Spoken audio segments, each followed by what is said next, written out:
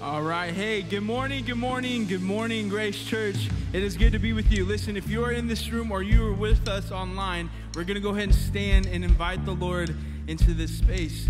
So, church, will you pray with me? Jesus, we invite you into this house. God, we ask that you would come and do what you want to do.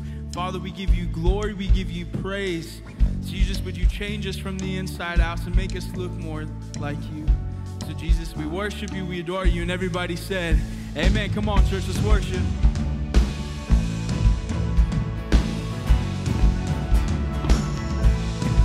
We praise you, Lord.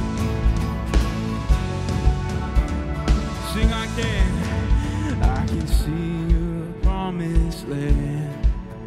Though there's pain within the plan, there is victory.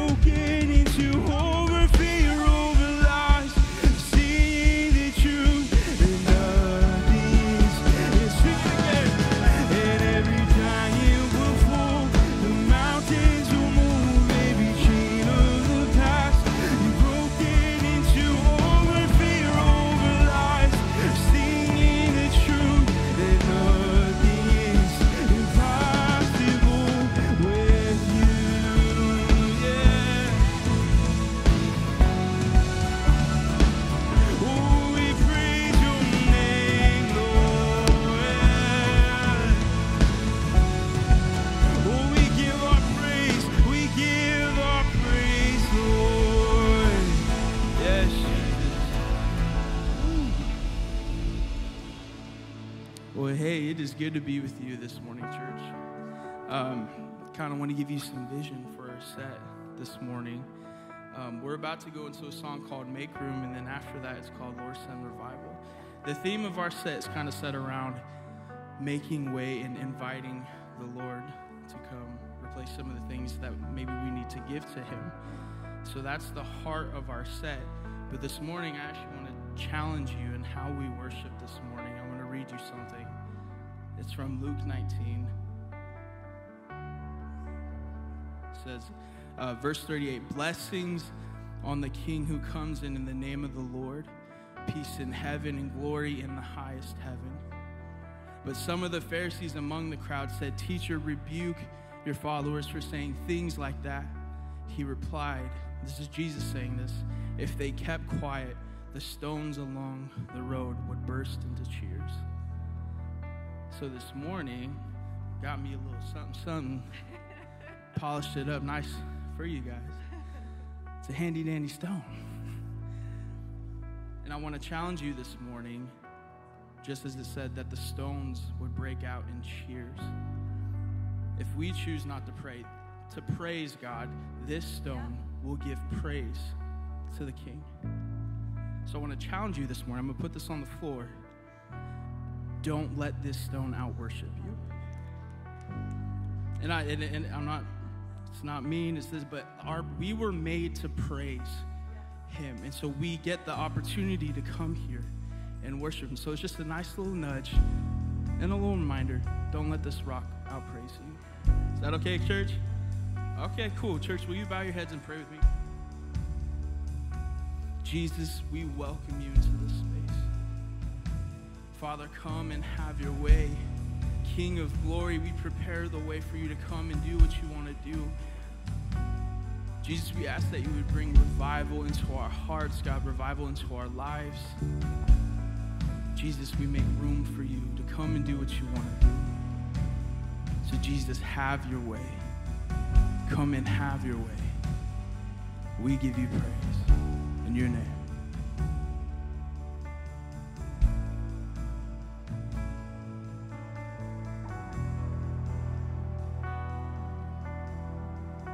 Listen, here's where.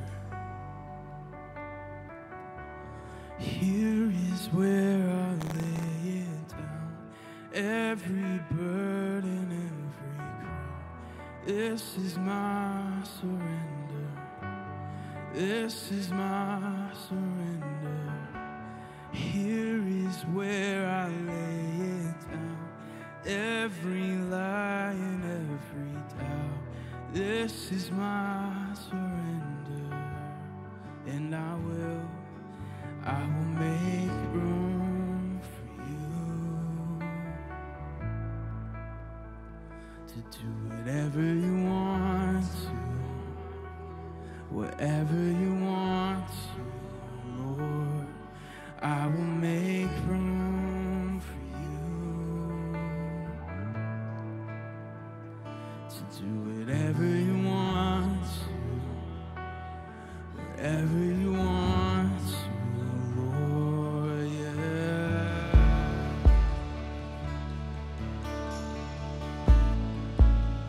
Oh, we worship. Oh, I lift my praise. Sing, here it. Here is where I lay it down. Every burden, every crown. This is my surrender. This is my surrender. Here is where I lay it down. Every lie and every doubt. This is my surrender. Come on, church, let's sing that again. This is where. Here is where I lay it down. Every burden, every crown. This is my surrender. This is my surrender. Here is where I lay it down. Every lie and every doubt. This is my surrender. I will, and I will make room for you to do whatever you want to, wherever you want to, Lord.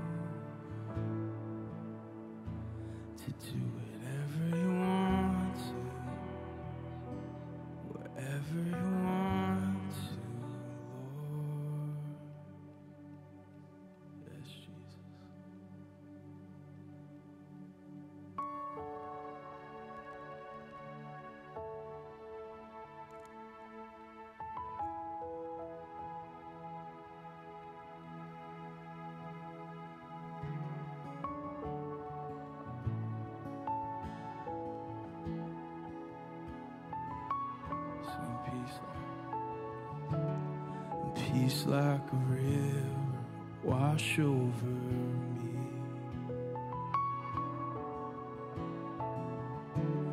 Immerse me in waters deep as the sea.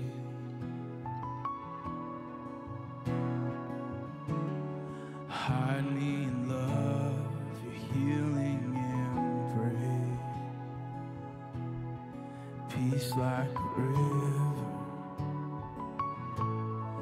wash over me. As I worship your majesty, worship your holy name, Jesus, my everything. All that I am is yours.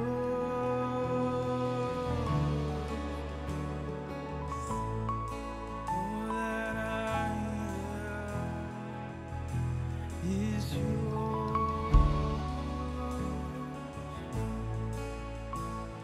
Oh, sing, come holy, and come Holy Spirit, rain down on me. Break open the heavens and drench the unseen, and pour out your presence as I pour out your praise. Oh, come Holy Spirit, Lord, have your way as I worship your majesty. I worship your holy name, Jesus, my everything. All that I am is as I worship your majesty. I worship your holy name, Jesus, my everything.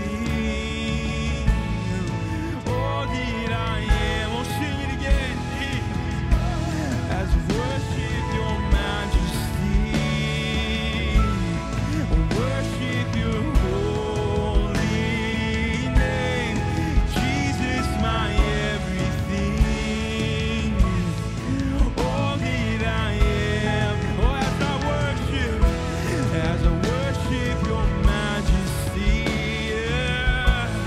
I worship your holy name, Jesus, my everything. All that I am is yours.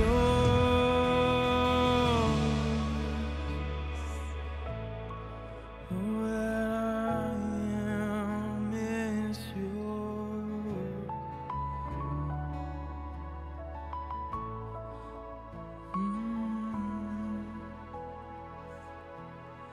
Lord, send revival. Lord, send it now. Move with your spirit, heaven break. Come now in power, cover this land like you've done it before. Would you do it? Lord, send revival. Lord, send it now. Move with your spirit, heaven break. Come now in power, cover this land like you've done it before. Come on, church, sing it out. Lord, send revival. Lord, send it now. Move with your spirit, heaven break.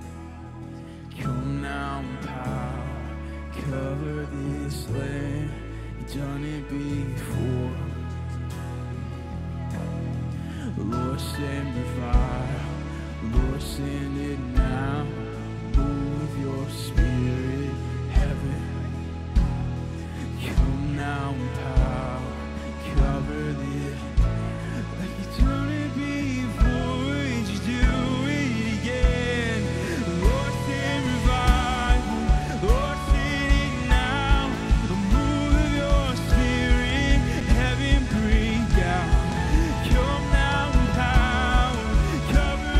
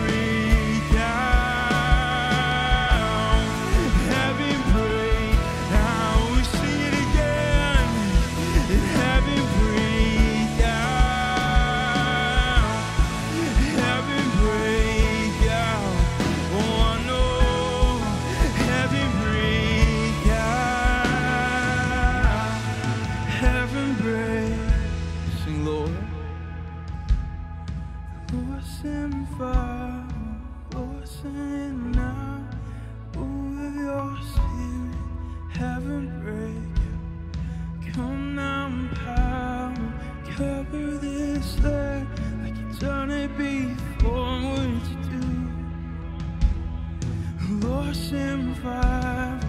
Lord, send it now. Move your spirit, heaven break. Come now in power, cover this land. Keep Johnny B. Come on, we're not done yet, church. Let's sing it out. Lord, send revival.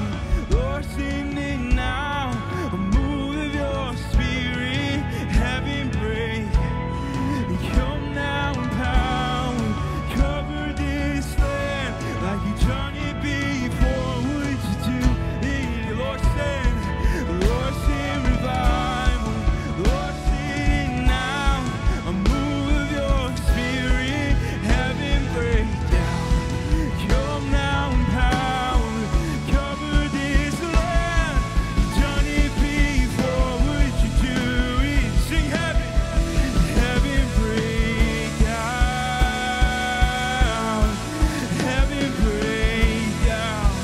Oh, do it again, heaven break down, heaven break down. Oh, we sing heaven, heaven break down, heaven break down, heaven break down. Oh yeah, heaven break down. Come on, church, will you give praise? Oh Jesus, we worship you. Can we sing this chorus right here? As I worship your majesty, I worship your holy name. Jesus, my everything, all that I am is. As I worship your majesty, I worship your holy name. Jesus, my everything, all that I am is yours. Yes, Jesus, God, we make space for you to come and do what you want to do. Jesus, Lord, send revival. Would you change the things inside me? And God, would you make us more look like you? Make us look more like you. God, we give you praise. We worship you. We celebrate you. So come and have your way. And everybody said, amen. All right, church. Well, we are going to move into the next part of our service, which is called community time. So what I want you to do is to turn around to the people around you. If you see someone you don't know, maybe introduce yourself. But maybe ask them a weird question. Give them a high five. And yeah, let's start talking to him.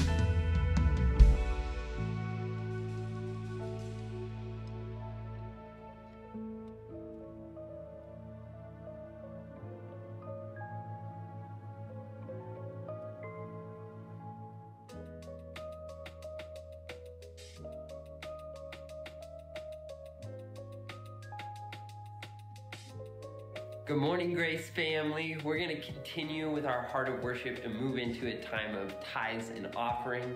If you have any questions on what it is to give or what it looks like, or even the biblical backing behind it, there's a little pamphlet in your seat back that you can take a look at, read through, even take home with you to have more information on that. But let's pray over our tithes and offering.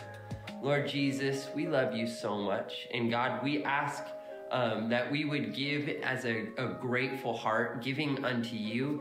Lord Jesus, we ask that you would take our finances in your hand, Lord God, that you would bless them, but you would also take what we can give and you would multiply it and you would push it to reach your kingdom, Lord God, and to just love people well. So thank you so much, Jesus, for everything you do for us. In Jesus' name, amen. Hey, we have a lot going on as we head into fall here at Grace. Starting on October 1st, our fall life group signups open. We encourage you to sign up to participate too if you're willing to lead a life group this fall. It's the best way to do life with one another here at Grace. Now, on October 12th, we're having another listening prayer night here at the church. I don't need to explain how busy and chaotic and fast-paced life can be on a day-to-day basis. And so we implement these listening prayer nights so we can come together and we can take time to listen, to contemplate what God is doing in our lives. It's really a special time. We would love to see you here. Now, the following night, we also have one of our courageous conversations. It's not happening here at the church. It's happening at Christ the King Bible Fellowship. This is a time where we come together with other churches in our community and we talk about race and reconciliation and what we can do as members of the kingdom of heaven. That is going to be awesome. I'm very, very excited for those events. I'm excited to see you guys there. These are some things that we care about deeply as Grace Church, and being in unity, hearing the voice of God, spending time in his presence, and seeking the welfare of the earth. In fact, we're going to talk a little bit about that today. Can you imagine? The Bible's got stuff to say about those things. Well, if I have not met you yet, my name is Kari. I am one of the pastors on staff here at Grace, and I'm really excited to get into the Word today. Amen? It's going to be good. We are in the final week of You're Blessed. If you've been around with us for the last couple of months, this has been a series that we've been going through on the Beatitudes. Those are these statements from Jesus talking about the kind of people who are blessed in this world, in his kingdom. And all of it is so counterintuitive to us, but that's just how the kingdom of God is, isn't it? It's upside down. It's backward. But the way of God may be different than us, but it brings us into life. And this is our last week where we move beyond the initial Beatitudes into that next section of Scripture. And as we've talked about in the last few weeks, you know, when Jesus said, blessed are the poor in spirit, blessed are those who hunger and thirst for righteousness, blessed are the pure in heart, Jesus is not talking about a whole bunch of different kinds of people. Like that person is blessed, not that person, but that person for sure. That's definitely how I always received it when I had read it in Scripture. But what we've come to find is that really Jesus is describing one kind of person. And that is the person who follows Christ and becomes a disciple in the kingdom of God. That every one of us, if we follow Jesus, accept him as Savior, implement his teachings and his way of life on this earth, we become these kind of people who are poor in spirit, mourning, meek, hungering and thirsting for righteousness, merciful, pure in heart, peacemakers, and even persecuted. It's not the most exciting list if you really try to implement it into your life. But there is a power in the Word of God. There is a power in his truth that we can receive in our lives. And the next section of Scripture is a part that we don't always preach with the Beatitudes. In fact, I'm very familiar with this section of Scripture, and I did not really realize that it's connected. It's one immediately after the other. It's a part of Scripture that there are millions of sermons on. If you Google this thing, you will find lots of cute t-shirts and coffee mugs. But it's something that applies directly to what we've been learning in the last couple of months. Matthew 5:13 through 16 says, "You are the salt and light of the earth." Or I'm sorry, "You are the salt of the earth." I'm getting ahead of myself. "But if the salt loses its saltiness, how can it be made salty again? It is no longer good for anything except to be thrown out and trampled underfoot. You are the light of the world. A town built on a hill cannot be hidden. Neither do people light a lamp and put it under a bowl. Instead, they put it on its stand, and it gives light to everyone in the house. In the same way, let your light shine before others, that they may see your good deeds and glorify your Father in heaven." These two things totally connect, and we're going to explore a bit about that. But before we do that, can we pray? Lord God, we love you so much. God, thank you for our time in worship today, where we got to glorify your name and lift you up.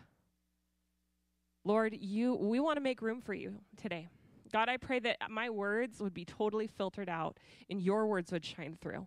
Lord, your message would come through. Lord, would you silence any voice that is not yours in Jesus' name? God, I pray that you would protect this place for us in person and online. And God, I pray that we would encounter the life-changing power of God today together. Lord, we love you and we surrender to you. Lord God, send revival.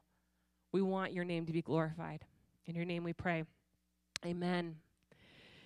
You know, when I was, my husband and I, Elisha, we moved here to Federal Way 3 years ago, which is crazy to realize that it's been 3 years because everything has been, mushy in my brain for a long time. But we're the kind of people that when we move to a place, we want to make that our hometown. We didn't move from all that far away, but now we're Federal Way people. You cut us, we will bleed, Fed, I love being that kind of person because here's the thing. You can sometimes change where you live, but many times you can't. You're kind of stuck where you are. So instead of hating the place that you live, how about you learn to love the place that you live, and you're going to have a lot more delight in your life. And there's a lot of things to delight about it wherever you are. And that started in me when I was 13. My family moved. Many of you know from it. I talk about it all the time because it was a life-changing time in my life. We moved from Bonnie Lake to a rural town, small town on the coast. Still Western Washington, not super far away, but it felt like a world apart. And it was not a place that a lot of people liked. Lots of people despised it, including the people who lived there. But I was like, listen, if God put me here, I'm about to go through my high school years. And if I have learned anything from TVs and movie, this is going to be my favorite time of my life. So I might as well like where I live. So I was like, I'm all in. I want to be a local, I want to get in here and learn what life is like. It was totally different from where I was from. But I was like, I'm going to do this thing. And I found very quickly, though, because, Bonnie Lake's not that big, but you were meeting new people all the time. It wasn't like you saw people you knew around town all the time. But here, everywhere you went, everybody knew each other. And I didn't fully get that because I thought I'm a 13-year-old girl. I can dress however I want. I can go in wherever I want. Nobody's going to know that I'm new in town. Everybody knew I was new in town. Everywhere I went, I would walk into a place and people would immediately be like, "Where are you from, young lady?" When I would hang out with my friends, I would introduce myself. They'd be like, "Where are you from?" And I'd say, "Oh, I just live down the road." They're like, "Yeah, but you are not from here. That's obvious." And I really tried to shed that. At first it was like, "Oh, that's funny. I'm different." But at a certain point, especially in high school, you want to be like the rest of your friends. You don't want to be the one who stuck out. And it was years and years and years of going to parties, fun, wholesome parties with your friends, 10, 11 people, and people would be like, "Oh, hey, great to meet all of you guys, but where are you from?" They could point me out and say, "You are not from here." And I would ask, and my friends would tease me about it. It was kind of a running joke. But, eventually I'm like, what else do I have to do? I'm in all the clubs and the youth groups, and I'm a young life leader, and I'm the school mascot, for goodness sake. What more do I have to do to be from here? And I remember, I'm not making this up, I remember talking to my best friend and just saying, it was her and her brother. And I said, seriously, guys, when will I not be from out of town? It's been years. And they were like, "The thing is, Kari, you just think differently than everybody else. You come to different conclusions than other people. You just are from somewhere else. You can't shake that." And I accepted it, but it was the first time that I recognized that you could be fully invested in something. You can be fully present in something and be distinct from it. You can be different than it. Maybe if you're in a marriage where you guys come from different cultural backgrounds, maybe if you've got friendships like that, you can be fully there and still just be different. And that's not necessarily a bad thing. In fact, in the Bible, it's something that is required of disciples. You know, the distinctives in the salt and light, the things that make people salt and light are these things that Jesus talked about being a kingdom person. And when we look into the pictures of salt and light, they reveal, first of all, the nature of the kingdom of God. Salt and light reveal the impact of the life that we get to live and the responsibilities of the disciples as they live in this world and await the coming of the kingdom of God. You know, these pictures of salt and light, they're so common. They're so with us. I mean, like sometimes in the Bible, Jesus will use a metaphor and it feels really abstract, but we all have an understanding of what salt and light are. And so when we look at these metaphors and we try to pull out some spiritual understanding from them, it can go in a lot of different directions. And so maybe you've heard a lot of sermons on this topic over the years and there's different insights. I don't think that there's a lot extra to bring to the table, but I do think that the way that we look at it can illuminate and be prophetic for the moment that we live in today. So before we get into the spiritual aspect of what salt and light are, I do always think it's important for us to first identify what were the things that the Israelites or the people who were hearing Jesus, what are the things that they would have known without having known it? You know, like the things that like Jesus would have said salt, they would have understood something about salt that perhaps we wouldn't. What are the practical implications? Well, you know, in Jesus' day, salt was used for everything. It was a tool. Now, it was like what we use, of course, like I have salt. I have a little thing of salt that I pinch and, you know, whenever I'm cooking, use it as a flavoring to bring to enhance the flavor of your meal. And they did use it like that. But it was actually a lot more important in Jesus' day because salt was also used as a purifier. You know, when we were at the beach a few weeks ago with my kids, we ran into the ocean and poor Royal had like a little cut on his foot when he went into the ocean. And he immediately was like, what's happening to my foot? Well, why? Because the salt got into the wound. And it may have hurt, but it was also doing some purifying work inside of him. Salt was used as a purifier practically, but it was also used in purification rituals with the Jewish people when they were offering sacrifices to God. Before Jesus, the only way that our sins could be forgiven was through offering sacrifices. Salt was an important tool in that. So salt represented purity. Without refrigeration, without freezers, keeping meat around was a big deal. Meat, you know, it gets stinky and rotten and all that kind of stuff. And if you can't refrigerate it, if you can't freeze it, what they did is they would put a huge amount of salt on that meat and it would slow the decay of the meat. It would preserve it. If you didn't have salt, say that you went hunting but there was no salt, it wasn't going to do your family much good because you would have had to eat it right then to be able to protect it or to keep it. And salt was also used as a fertilizer. They would take the salt and they'd put it into the soil to help enrich the soil so that the crops that came afterward would be larger and richer and better. It was one of those, it wasn't just used for one thing, it was used for many things. And Jesus wasn't the only one who said salt was important. He wasn't the first one to point it out to people. You know, there's not a lot of writings from around the time of Jesus. I mean, there are more than other times in history. But what we have always is so important. And the first century Roman naturalist Pliny the Elder once said, nothing is more useful than salt and sunshine. Nothing's more useful than salt and sunshine. What is that? Salt and light.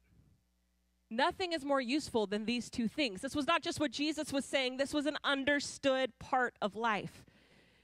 Now, it's funny because I love it. You know, it says, you're the salt of the earth. But if salt loses its saltiness, how can it be made salty again? I don't know about you guys. When I have always read this scripture, I've thought, you're the salt of the earth. I'd be like, interesting. And if salt loses its saltiness, I'd be like, what a weird thing to say, Jesus. If Kari loses her Kariness, how can she be made Kari again?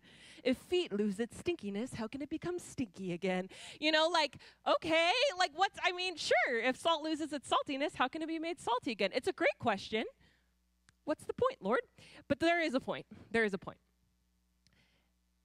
Salt in those days, like for us, we use salt. It's like that. It's a compound. It's sodium chloride, common salt. It's very stable. Our type of salt cannot lose saltiness. It just is what it is.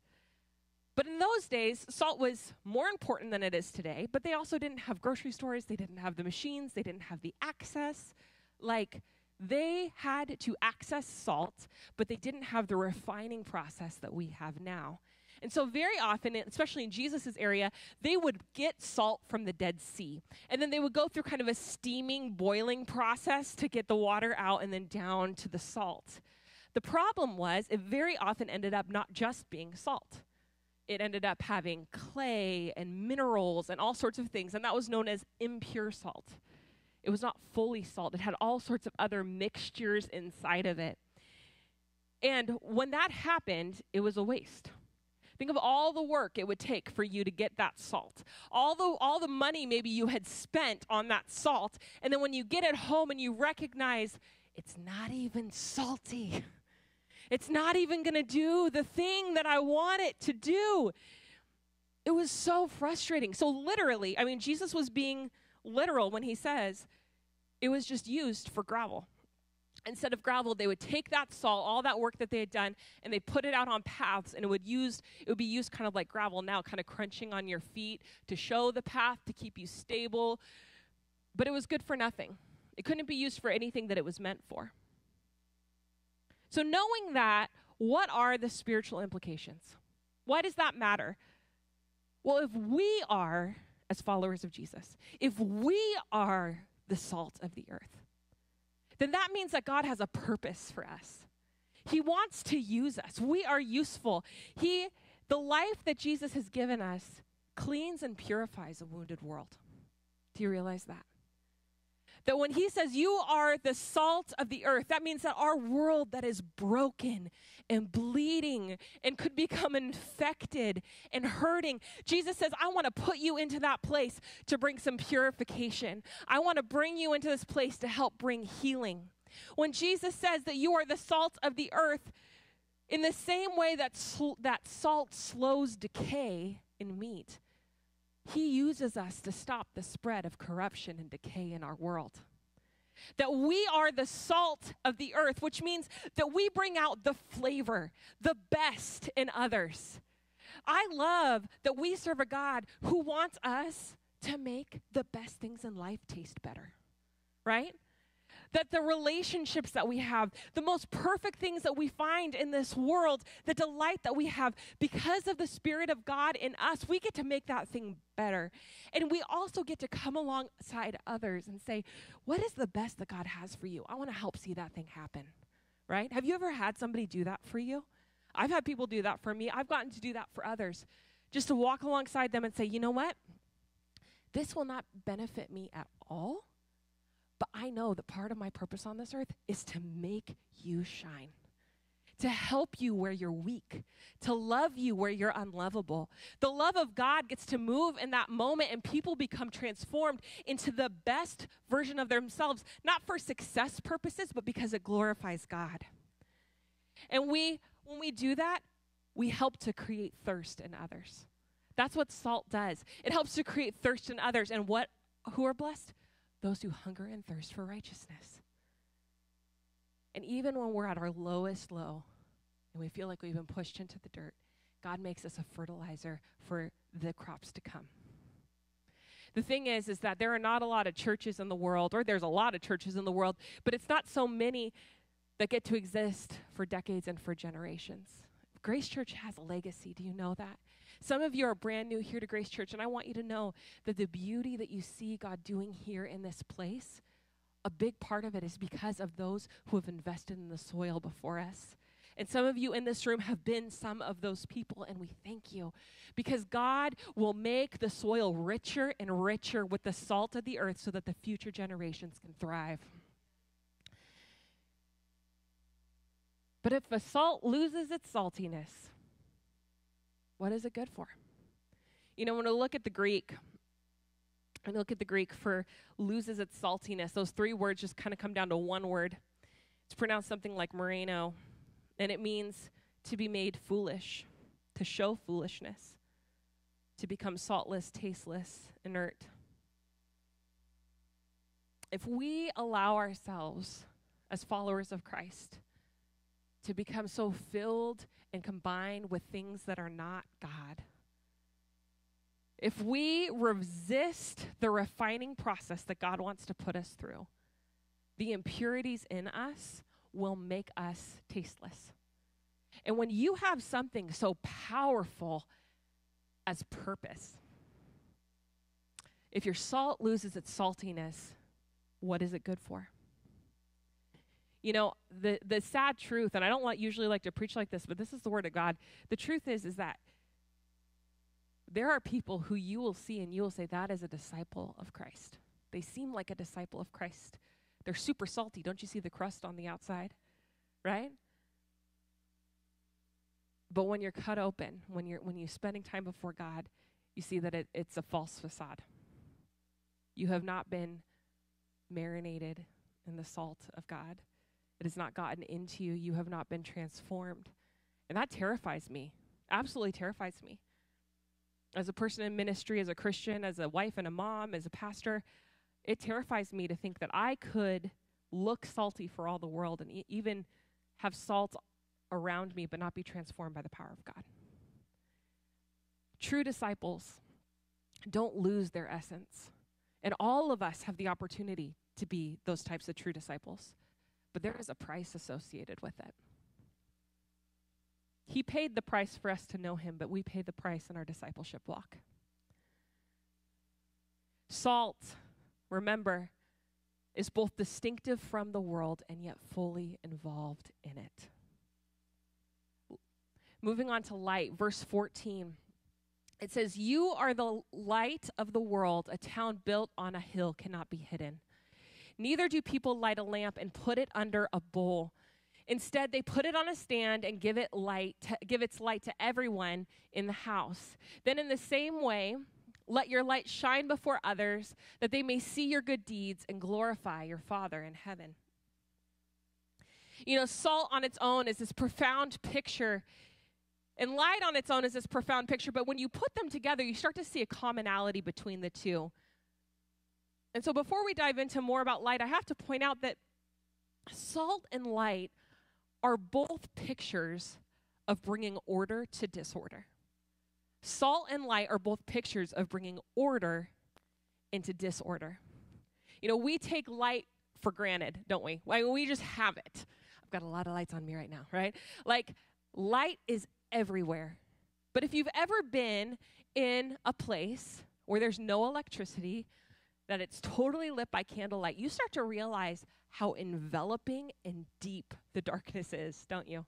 I remember when I was in YWAM, I spent a couple months in Thailand and Laos, and we had a few different times that we were in these kind of like hill villages. And one night we had just rolled into town, and it was this remote village. It was awesome. Incredible hospitality from the people who welcomed us. But I think we got there a little bit late. I remember our leaders saying to us, like, okay, guys, we're going to settle in, and then we're going to, have some time of worship and prayer, and, and then we'll go to bed a little bit later. But as we sat down, the host there said, by the way, guys, the electricity's going out in about 10 minutes. And we were like, what? Tell us more about that. And we realized there was no electricity at night. And so as we're preparing to do all of this stuff, our leaders were like, okay, guys, well, I guess we're going to sleep right now because there's no electricity. We did not come prepared. And when the lights went out, I remember feeling I can remember standing on the stairs and looking up, and the intensity of the darkness around me, you couldn't see your hand right here, because it wasn't like it was just dark in that house. It was dark for miles and miles and miles and miles and miles. The stars were amazing. But you get into this home, and we're all sleeping together on this, this raised bamboo mat, and it was comfortable, but you're holding on to the person next to you because you have this realization, I have no power. I have no ability. If I go to the bathroom, what's going to happen, right? Because you're not familiar with the area. The darkness is enveloping in a way that we just don't understand here. I look out my window, I can see lights in the distance. I need to go to the bathroom, I turn on the light. When there's no light, you realize the power that darkness has over you. And we see that throughout the Hebrew scriptures and Hebrew poetry. Darkness, especially in the Old Testament, was a symbol of power and dread. Because there was not the access. Once the sun was down, anything went if you were not protected. And so practically, when Jesus says, you are the light of the world, and then he says, a town built on a hill cannot be hidden, these towns on hills were so important to them. If they were traveling in the evening, they could look up at Jerusalem, and they could see all these little tiny flickers of light in these windows or on the wall. And so when you could not see anything, you could just keep heading toward that place, and it would protect you from going off or being potentially hurt in the darkness. Jerusalem wasn't the only city like that. There were others. It served an important purpose. And how were these cities lit up? They were lit up through lamps and candlelight. Jesus specifies the kind of light that we are. He says, neither do people light a lamp and put it under a bowl. Instead, they put it on its stand, and it gives light to everyone in the house. So we have a picture of these kind of lamps, because we say lamp, and it's a little bit different than what you might think. These were lamps. And this circular part in the middle where there's the hole, that's where you would put in some oil, maybe olive oil, just a few tablespoons of olive oil into there. And then that little spout there, you'd put in just a little wick, and it would kind of float on the oil, and you would light it. And that was the light that you had for your home. Now, this kind of light was not, if you've lit just one candle before, you know how well that's going to light up an entire room. Homes were just one room. So you just have this one little lamp flickering at night. And so what people would do is they would take it and they'd put it up into a niche in their wall, higher up than everyone else, so you're not touching it, and they would leave it on all night long, because having light in your house protected you from predators or those who might want to hurt you. And so these homes, this city on a hill, were all lit by like one flickering light. Maybe if you were rich, you had more than one. But for the most part, just one. So what are the spiritual implications for this? Well, I will say, first of all, we have to remember that these types of lamps only are lit because the oil is there. And so for us, as followers of Jesus, we provide the oil of our lives so that God can come and light it. It's not in our works, but it is in our presence. Saying, God, fill me with your light. Lighted lamps are mentioned all throughout the Bible in really interesting ways. I won't go deeply into it, but it's so worth the study. In Psalm 119, a lighted lamp is considered to be God's word. In 2 Samuel, we see that it's God's guidance. In Isaiah, it's the salvation, that lighted lamps symbolize salvation. We see in Proverbs that it can be the human spirit and outward prosperity. In 1 Kings, it can be a son as a successor. And of course, Jesus himself in John 9:5 says, while I am in the world, I am the light of the world. Church, it can be confusing because Jesus says, I am the light of the world. And then he also says, you are the light of the world. So who's the light of the world? Well, it's him. But we are not. It's important what kind of light we are, because we are not the sun and the stars. A candle or a lamp cannot light itself. It can only hold light. We cannot light ourselves. We are not our own light. He comes and lights us. And then because of that, we have the opportunity to partner with him. It says, in the same way, let your light shine before others, that they may see your good deeds and glorify your Father in heaven. He shines his light to everyone. That Greek word for everyone means everyone, whole, always. Whole is in whole and complete. Everyone, whole, always. This is a concept that is bigger than us. But the idea is that we have to be in the presence of others for them to see our light. We have to be in the presence of others. Church, can I ask you, do you bring your light into the darkness? Or do you huddle around with other lamps and say, man, that's a bad dark night out there? Because that's what I kind of think the church does for the most part, if I'm going to be honest. We light together, and that's good. But God has created us to be light in dark places. He's created us to be both distinctive from the world and fully in it. Church, light floods into a dark closet. If you're in a dark closet and the door is closed, even the smallest amount of light is going to come in. And somewhere along the way, the enemy has convinced us that the dark has become too dark for the light. The enemy has convinced us that things have gotten so dark that there's nothing that we can do about it. But that's not how light works. It's not how light works. We can see the stars traveling how many billions of miles? Because light cannot be stopped. So what does this mean? Well, church, at its simplest, this means that Christians are meant to be visible. Secret discipleship is not biblical. Secretly following Jesus has nothing to do with what he has called us to do. He made us to be visible, to be lights. And I will say, I know. This is scary. This is really scary. When you start to walk it out in your life, when you start to walk it out in your workplace or in your family, in your friends, in your school, wherever you are, and you start to be known as somebody who is a follower of Jesus. When you start to be letting your light be known, the thing is, when you walk into a dark room, some people will absolutely be annoyed with you because maybe their eyes aren't adjusted to the light yet.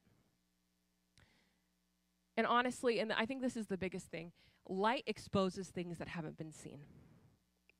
And so there are things in a dark room, and maybe you know that about your own heart. There are things that have not been touched by the light for a long time. And the idea that those are going to be seen are terrifying. But you cannot let that stop you. God has not called you to be a wet blanket in the world. Church, you're going to reveal things when you walk into dark rooms, but you're also going to liberate the oppressed. Consider that. There are some people, and maybe you are one of these people or you have been here, who have felt like they are locked in a dark room. Nobody sees them, and you are being abused. You are being oppressed. You are forgotten. But when the light comes in, you say, finally. Now, the person who maybe is doing that work is not going to be thrilled.